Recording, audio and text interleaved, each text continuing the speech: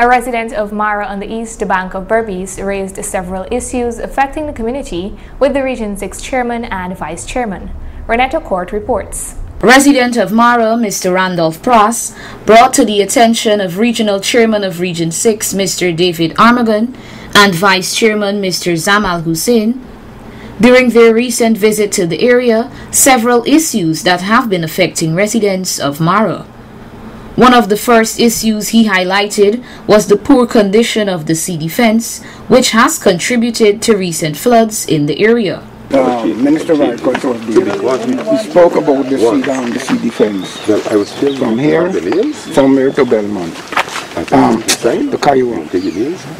That was left unfinished. And as a result of that, some of the farmers are suffering immensely.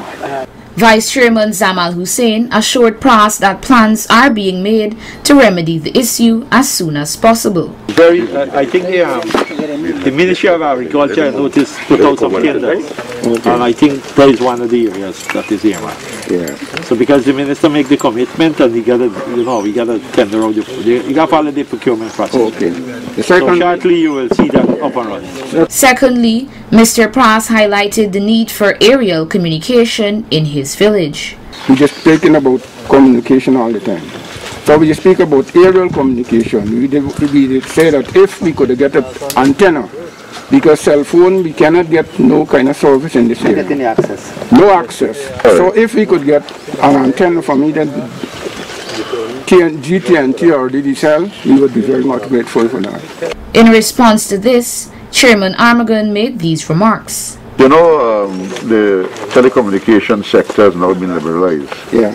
Which means that there can be more than one player in the telecommunication industry. Yeah.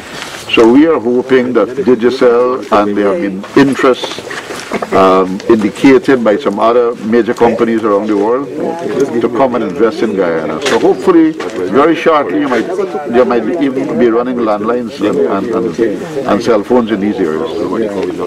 The condition of the road was also mentioned, after which the chairman noted, "We have seen the road coming in. This is not the first time, but we have come in before the elections and so. And the road is in a very deplorable state, I must admit. And it has gotten worse since we came in the last time, maybe because of the heavy rainfall that you have experienced here over the last few weeks. But we are committed to spending some money. I cannot tell you how much at this stage, because we still have to consult, myself and the vice plus the REO, and we have to be able to see what sums of money we have available to make sure that we can at least fill these holes, these big holes that you have here in the Mara area.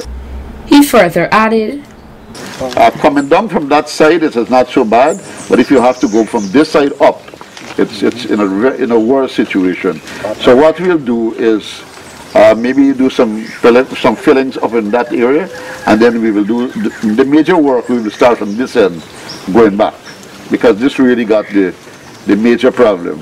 We're trying to make Mara a better community, and hopefully with all these things that are put in place, your lives will improve. The chairman and vice chairman pledged to work together with residents so as to ensure continued developments in and around the community. Reporting for Channel 8 News, Reneto Court.